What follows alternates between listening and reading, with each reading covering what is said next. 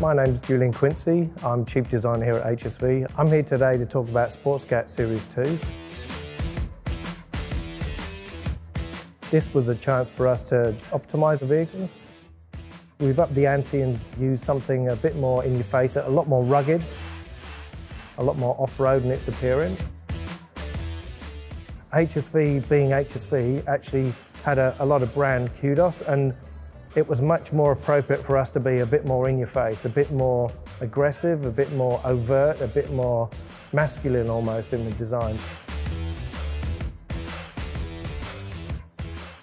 The engineers needed better performance off-road and on-road, so we ended up with a 10-inch wide wheel rim, which is quite remarkable for the class. The wheel and tyres are pushed to the absolute limit of what the platform can take.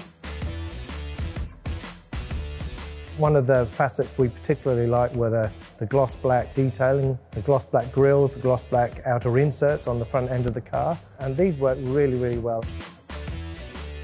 Series 2 offered us an opportunity to up the visual clarity of our HSV branding. So, okay, the front of the car's got the roundel on there with our traditional emblem, but on the rear quarters of the car we have the large HSV, and on the rear applique, again, we have a big, bold red HSV branding embossed on the lower left-hand side.